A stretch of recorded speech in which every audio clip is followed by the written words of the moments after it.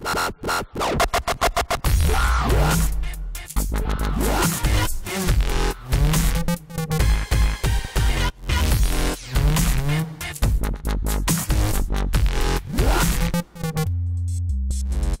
everybody, it's Christian Buckley doing another MVP Buzz Chat, and I'm talking today with Parvez. Hello. Hey Christian, how are you doing? Thank you so much for being this late. Over in the UK and me in the mountain states in the US. It's a 7-hour difference. So always on a Friday, no less. No, it's cool. No, thank you for having me. It's an honor to be able to speak to you, and just get to know you. I guess it's really cool. I mean, I work late in the evenings anyway, so it's just an extension of work. I see this as nowadays. So well, hopefully it's a little more fun than that, unless you really enjoy your work there. But before we get into it. So for folks that don't know you, who are you? Yeah. Where are you? And what do you do? Yeah, so my name is Parvez Ghumra. I'm based in the UK, born and bred actually in the UK all my life. My parents are originally from India. They came to the UK in the late 70s, early 80s and settled here. So yeah, I've been raised in the UK.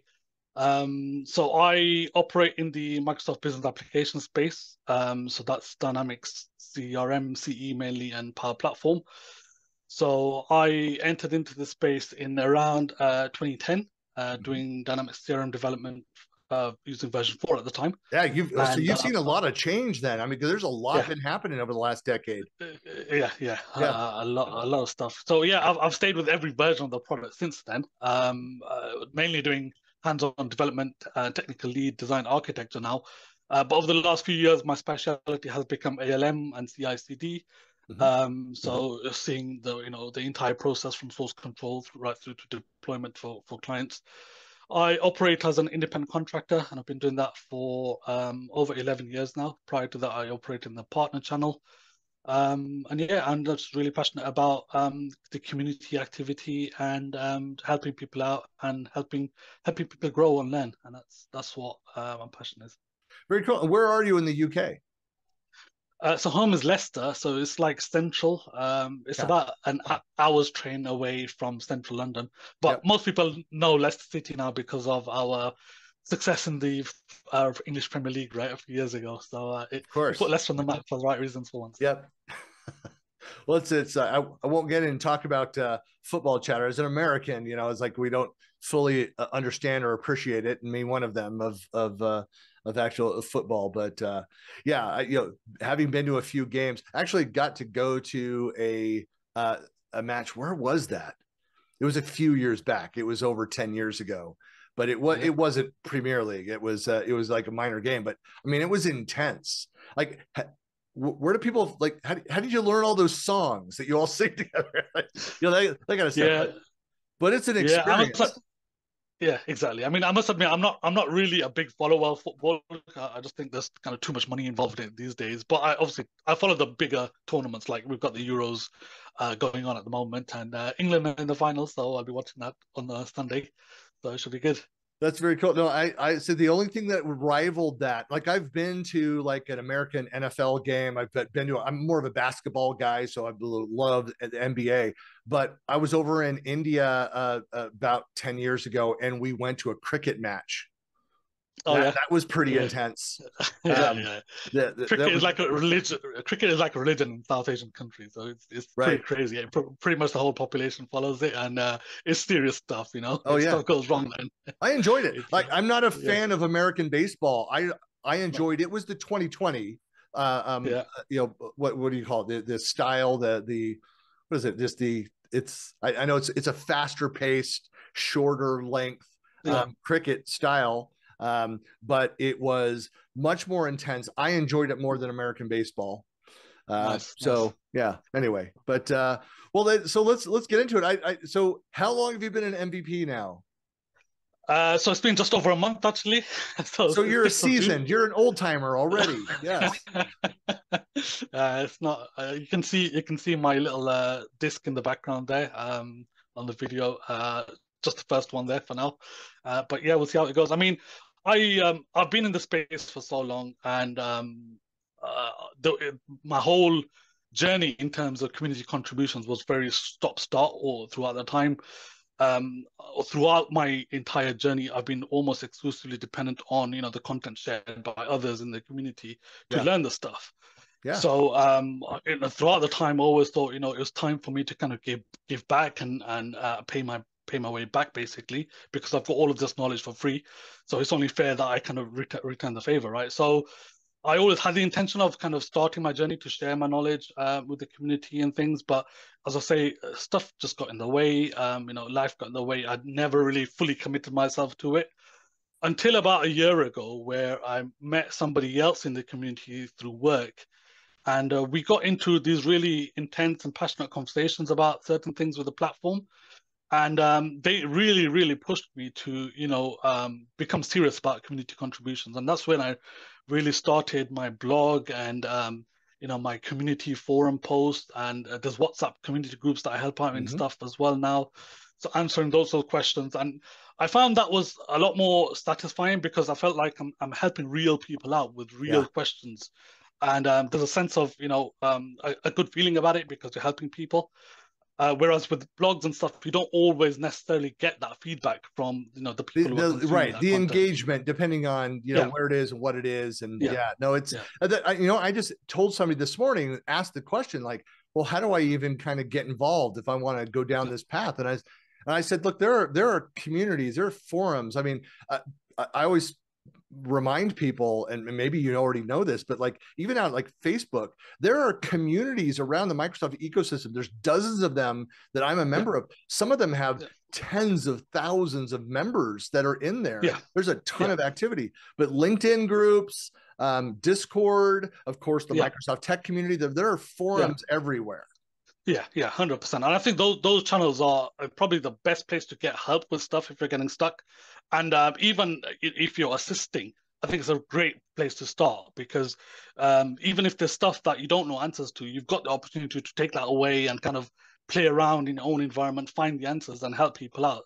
Yeah. And they have, especially in the community forums, they've got this whole gamification thing going on. So, it really helps people, get the right answers and stuff like this. So that's where it all started for me anyway. And then, as I say, I did a few blog posts. I still need to work out the right cadence for my blogs. And then other than that, I have been assisting as a co-organizer at my local user groups and also doing some open source projects as well. So the folks who are familiar with Dynamics, they'll know about the XRM Toolbox. So I built my own XRM Toolbox plugin, and that received a lot of love and support from the community as well. So really grateful for that. It's been very varied, and I might need to kind of scale it back slightly because it's getting a bit much sometimes. But, and that's another thing too, is that there's a natural ebb and flow, and then there's a slower time at work and jump back in. I mean, there's always like do what you can. You don't have to boil the ocean. You don't have to do everything. It's do what you can. I find though that it's good to keep be consistent, to have to be in there, have touch points at least a couple times a week, just so that even if you're slammed, you're super busy. I mean, I know people that block out, have a calendar reminder for like 15 minutes every morning where they go look at a couple different forums and try to answer a question. Even if somebody's also provided the right answer, it helps, as you say, with the gamification, the scoring mechanism, to go in there and like +1 somebody's or be like, yes, that's, Susan had the right answer. I support that answer. Like making comments like that, it's all meaningful. Yeah, 100%. And even if it's not a formal blog post you're writing, I find that sometimes you can have a conversation on people's posts on LinkedIn, and that drives a whole conversation with other people offering the different perspectives, and it's great because that builds everyone's knowledge, right? Not just your own or the people who you're replying to, but somebody who comes back to it in say a week's time and looks at it and say, hey, you know what? This is a really great perspective that I hadn't considered before. So I do some of that stuff as well. How do you advise people that are interested in getting more involved with the community, possibly becoming an MVP? Like what advice, what would you have done differently about your own path? What you said earlier about not trying to boil the ocean, I think is definitely one of the key things. As I say, I definitely need to work out my right cadence for my blogs and work out what modes are definitely working for me and what I can commit to. I need to get a lot more organized around that, I think. So that's something I definitely recommend. There are some people who do it really, really well, but I'm quite bad at it. I'll have to admit. Organization needs to get better. But yeah, I'd say pick your area, pick a speciality about the particular technology or product or part of the platform you're working with, and then make sure you focus and tailor your content around that specific area, because that helps build your brand and you become known for that particular thing. And then if you're consistently delivering that content, you'll find that people often see you as expert in that area, and they'll reach out to you privately with questions on that specific area. And that helps you build your own profile. It helps them with a certain topic, and everyone's a winner. Yeah. I know that's a comment I hear a lot is it's like, well, I'm more of a generalist. I'm interested in around the different areas. Like, yeah, but in what? In your industry, you can be an industry expert around that. Around, like, I'm a collaboration technology person. That's a pretty broad category. It touches a couple dozen different Microsoft products and areas. Like you said, like, the majority of my content focuses on SharePoint and Teams. And I talk Copilot, I talk Viva, I talk about, the individual productivity apps and things that are out there. And you're always welcome to go and do that. But when it comes down to like that core focus area, you just have to remember, for folks that are interested in becoming an MVP, is that ultimately it's the product teams, it's those product owners that have the loudest voice in who becomes an MVP. Like, Parvez and I can recommend you if we know you and know that you're contributing. We can refer you into the program, but it's the product team in those areas where, like, if you're too spread out, if you're not focused, if you're not specialized in at least one area, it's just more difficult to become an MVP. It is, because there's so many generalists out there. You've got to differentiate yourself from the crowd, right? And the other side of it is that the platform is also too big for anyone to know everything. Nobody knows everything inside out. So exactly. Right. So pick your niche and make sure you focus and deliver your content consistently around that particular niche. I'd say that's probably my top tip on that. So I love this question. It's like, so with your perspective now that you're in the system, you're part of the system here. Do you see, are there areas like within your focus where you think that are under focus by the community, where there are opportunities for people to come in and become experts? Yeah, absolutely. I mean, it's the platform is always growing, as you know, and there's always new bits coming out. Obviously, AI and Copilot has received a lot of buzz recently, and there are people starting to talk about those sorts of things as well now. So that's good. Another thing that's becoming better and better by the day is Power Effects, and the Power Effects as a language and how it's creeping across different areas of the platform, with its own different nuances and variances across each product as well. So there are a few folk talking about those, and they've had great success with their content focus in those areas. But those are just examples, and there's lots of different areas that people can pick. The main thing is pick something that you're passionate about, you enjoy, and you've got experience and knowledge of, right? That you can share with people and benefit people with. So it doesn't matter what it is. Yeah, I mean, if you are, because you're right. If I always describe it as developing the healthy habits, like my friend who schedules 15 minutes at the beginning, at the start of his every day. He doesn't always able to do it, but he gets the reminder, so he's in on the forums, tries to answer 2 or 3 quick questions there to start out his day. But every day that adds up very quickly. I mean, very similar. I mean, you can you're not going to continue to do something consistently if you don't enjoy it, if you're not passionate about it. So that's right. If you're going after the MVP award for the award itself, that is going to very quickly, you're going to run out of steam. You're going to need to be passionate about what it is that you're doing, and the award is just a byproduct of your efforts around that. I'll come back to the same thing. Build your speciality, and for me that's ALM and CI/CD for the Power Platform. So you'll find even my replies in the WhatsApp groups, the Discord groups, and the forums are focused around those areas. So I deliberately target the questions around those because I know that's where I can add the most value and help people. Yeah. How are your so you talked about being part of your local community. I'm on the board of my regional community here in Utah in the US, and we've struggled to get back to our pre-pandemic numbers, attendance and things around that. How have you guys been doing? How's the local community been growing? Yeah, so in the UK, it's been pretty consistent the last few years. As I say, I only became more and more actively part of it in the last year or so. So that was after the pandemic. Yeah. But prior to that, before the pandemic, I was just attending as a regular attendee when I could. But I was, as I said, very passive, not very active in my contributions. But I've not really seen any difference in terms of numbers. People are attending regularly and they're showing an interest. And we've run, so my closest one is the Birmingham user group, which is about an hour away from Leicester in the UK. I recently joined as a co-organizer there. We run our events every other month generally, and we get a decent turnout. There are small kind of evening events on a weekday. So normally we get in the range of between 50 to 80 people attending. That's pretty good. Which is pretty good. But then we also have the national user group, which runs every 3 or 4 months, which is an all-day event as well. Oh, wow. And sometimes there's multiple tracks running in those. And then other than that, there's bigger conferences. We've got the South Coast Summit and the Scottish Summit, which generally occur quite every year, I think it is, right, at the moment. So those are the bigger ones in the UK. But then I try and kind of volunteer at some of the other conferences around Europe as well. So earlier this year, I was at ColorCloud in Hamburg. I was volunteering there.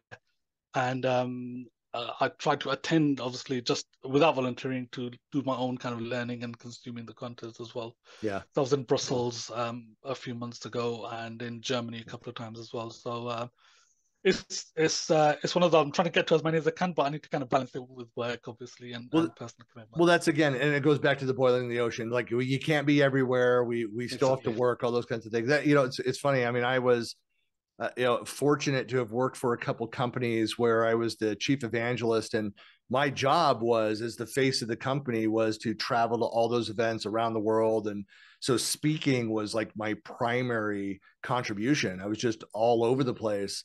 And I enjoyed that, and I made great connections, but it was a lot. And I'm no longer attempting to get anywhere close to that. So instead of 3 or 4 events a month that I was speaking at, attending, now I've got between now and the end of the year 4 more events. Like that's it. And doing plenty of stuff. Yeah, you don't. I guess that's my point. Is like you don't have to go and do all those things. It's great when you can. But absolutely. Yeah, I mean, speaking is a whole different ballgame, right? Because there's so much more effort that goes into that. The traveling and getting there, and the preparing you do in advance, and then making sure you deliver the right message when you get there and can connect with your audience.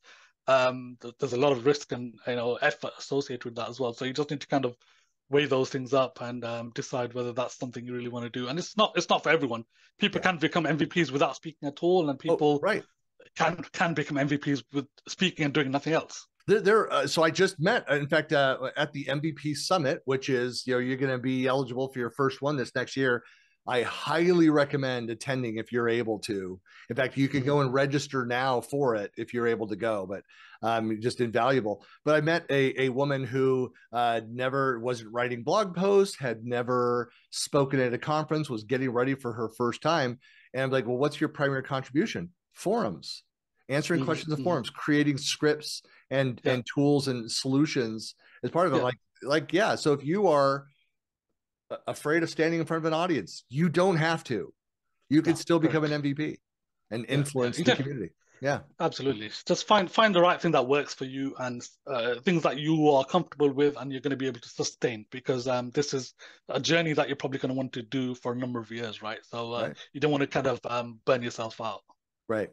Find the right, pace yourself. It's a journey, not a race. Absolutely. Yeah. Well, Parvez, it's great meeting you, and hopefully get to see you in person. I'll be over. Well, I was supposed to go to your neck of the woods. I think it's changed, but I'll be in Stockholm in December. That's about as close as I'll get to you this year. But ESPC. ESPC, are you going to be there? I was thinking about it, but I'm not sure whether I can make the dates yet. But I'm still toying with the idea. But yeah, let me know. Let me know if you're there. I'll be conducting a lot of interviews. I'll be running the community reporters again, so I'm excited to be back, and that's one of my favorite events in the world. Oh, brilliant! Yeah. For folks that want to connect with you and reach out to you, where are you most active in social? Where can people find you? So LinkedIn is my home mostly. Most of my audience and people who I engage with are on LinkedIn. But I'm also on X, not very active on X, but it's there if people want. But other than that, forums and my blog, and yeah, that's about it. Well, we'll have, of course, all the links, and you'll be able to find Parvez on the blog, on the podcast, on the YouTube, on the video. So you'll be able to see that. And please reach out. I always say too, like, don't be shy. MVPs are always happy to connect with people. I always say that, especially with LinkedIn. Add a note. Say that you saw this video, for example, and would love to connect. So absolutely, yeah. No, we don't bite. So yeah, feel free to reach out, ask questions. Always more than happy to help. Well, it's great talking to you.